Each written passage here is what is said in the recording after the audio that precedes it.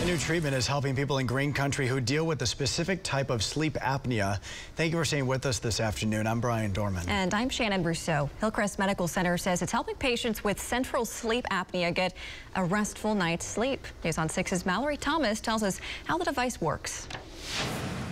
The best way that the doctors have described this new therapy to me is they say it's about the size of a pacemaker and it's implanted on the right side of your chest. They say it sends signals to your nerves to remind your body to breathe while you sleep. That lead is kind of a curlicue in shape, and it allows you to stimulate the nerve on the right side. Dr. Craig Cameron goes through this step-by-step process with each patient before implanting a new sleep apnea therapy device called Remedy. It's designed to help people with central sleep apnea. Central sleep apnea, oftentimes there'll be these irregular pauses in breathing, but it's silent. And if you weren't watching the person, you wouldn't even notice that they, weren't breathing. Dr. Michael Newman says this therapy isn't for people who snore or have obstruction sleep apnea. He says patients with central sleep apnea often have heart problems too. Where we see central sleep apnea predominantly are in folks who have heart failure or other cardiovascular conditions. We will sometimes see it in people who have stroke or irregular rhythms. Dr. Newman and Dr. Cameron are working together on this new therapy here in Oklahoma. They say it's still new and may need to be replaced every 5 years, but say the data looks promising. I think it will be a game changer. The studies that were done to get the device approval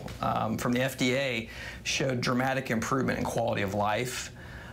There's a suggestion that it may actually reduce heart failure hospitalization or reduce mortality, but we don't have that data yet. Hillcrest just had their first successful implant last week. They say they're hoping to do about 2 of these per month. They say it takes about 4 weeks to get all of that data collected and sent back to your cardiologist for the results. In Tulsa, Mallory Thomas, Oklahoma's Own News on 6.